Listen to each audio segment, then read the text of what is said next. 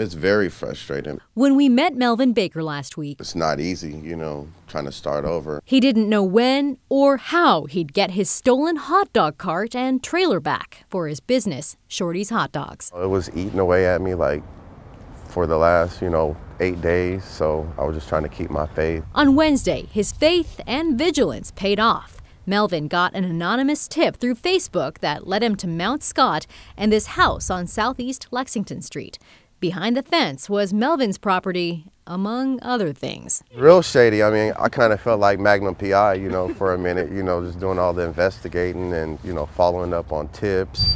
Melvin called police. Officers helped him recover his trailer. Then they called several others whose property they found, like this John Deere Gator. It's not necessarily in the shape that we had left it in, but it's nice to get it back. Travis McLean works for Dennis's 7Ds. He says someone stole the Gator from their construction site at Willamette National Cemetery. I don't know how long he's been snatching stuff up, but there was quite the variety of stuff. There was a line of people taking stuff home when we got here. Hey, we really appreciate it. Police tell us they're investigating the case, but haven't arrested anyone.